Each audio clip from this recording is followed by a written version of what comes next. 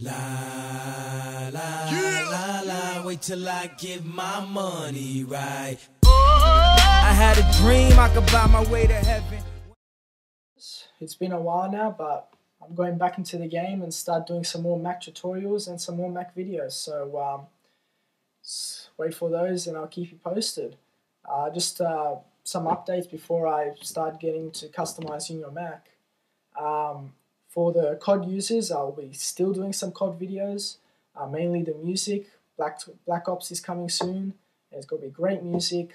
When I get it, I'll post it to you straight off, and it's going to be great. Composer Sean Murray, if you don't know who that is, the same composer that did Call of Duty World at War, so hopefully that's going to be pretty good. But for the Mac users, I'll be starting to do some more Mac tutorials, so we're going to have the best of both worlds pretty much. So that's it with the updates, and hopefully I'll get more subscribers and I'll do more crap. But today is a tutorial about customizing your Mac, and this is mainly going to be app focused.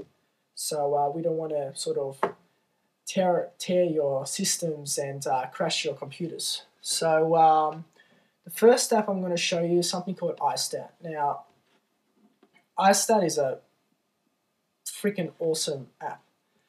Pretty much it's what you see on the menu bar here. If I just zoom in a little.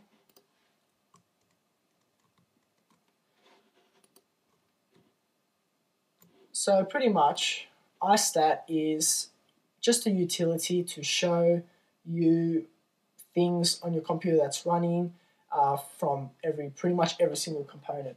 So here I've got my CPU. It shows me the top 5 processors and stuff like that. Gives me a nice graph for the menu bar. So it's pretty much instant. You've got your memory, your hard drive space, your activities. You've got your network, which is great if you don't know if your internet's been cut off or what. And you've got your fan systems, your heating, everything. So pretty much everything that you want that deals with the runtime of your computer is pretty much in your menu bar. Now, I've done this before, but it's such a great app, you should really get it. That's what it is pretty much, iStat, and you can change it, very customizable, and it's a great app, it really is. The second app I wanted to show you is something called Boot Exchanger. Now, pretty much this is for people that just like to tinker with their Macs. Whenever you start up your Mac, you get the normal grey screen with the grey Apple logo in the center. If you want to change that, you can. You can make your own things. So, for example, here I've got a little Mario instead of the Apple logo, and I can change the background color if I like. So, not much difference, but the app's free and it's just fun to play with.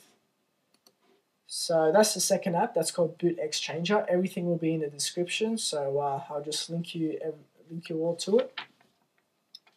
The third is something called Dock Library. Dock Library pretty much is a way where you can change your dock appearance to whatever you like, pretty much. So, for example, I've got a massive library here for your dock. So, for example, I've got something called Pirate here. I can activate it, and you can see that my dock now looks like a pirate map. And there are stacks out there you can get.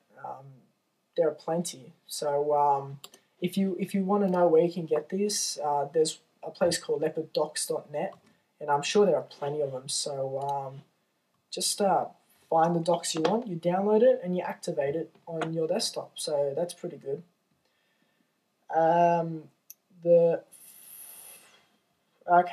The next thing I want to show you is a thing called Geektool. And Geektool is much more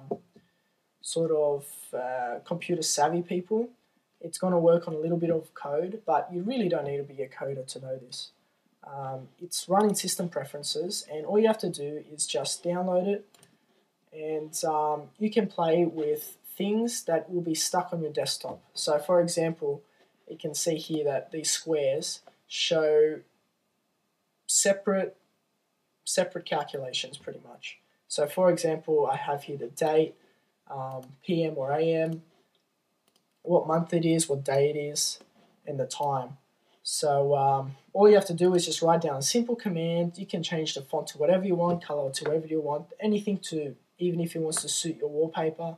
It's very customizable, and you can do a lot more. Like you can check weather, check your internet, check your runtime if you want.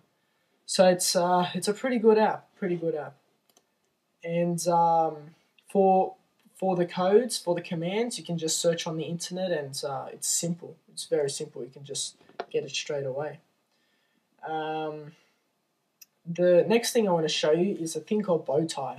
And if you're iTunes users, which most of you are, I'm guessing, Bowtie is pretty much a little album art on your desktop. So for example here, I've got my music, and here is pretty much a controller. So if I have a look here, and I can play a song,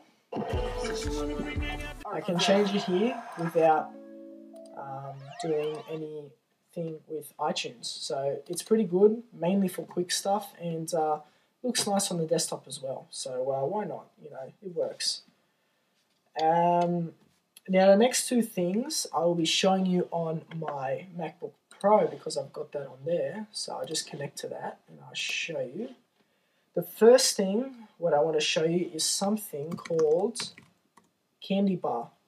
And what Candy Bar pretty much is able to, you don't want to see this.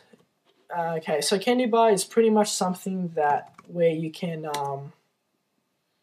it's an app that pretty much rearranges every icon you pretty much have. Well, not every icon, but whatever it can find. So it's going to load all my application library, and so it's going to find all my applications, go through the icons. I downloaded free icons through some websites. So for example, I've got all these icons here, and I can change them to whatever I want.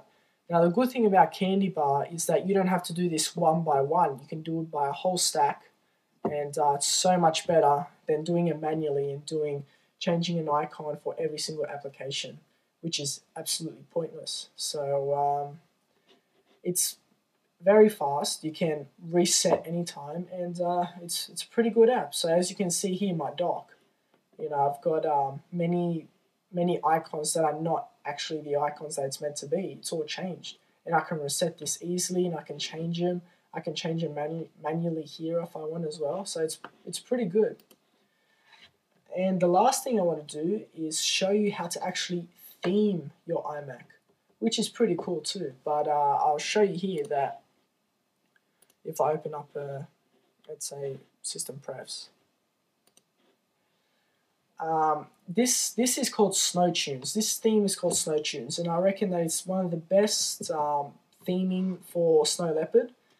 This is not for Tiger or Leopard, but for Snow Leopard. So pretty much I've changed the buttons so they look more iTunes-y. So if you like the iTunes interface, you're going to love Snow Tunes, and it's free too. You can see here that like everything is pretty much not aqua. If you don't like the aqua interface, the blue buttons, and you like the more minimalistic view, then Snow Tunes is great, and all you have to do is just open it up and restart your computer. So it's a great app, and hopefully you would enjoy it. But I think that's pretty much it on everything. So that's about 8 apps to customize your Mac with relative ease without going to your system and start customizing things. But yeah, that's pretty much it. So please comment. If you got any questions, I'm happy to answer them for you, and have a good time, and see you guys.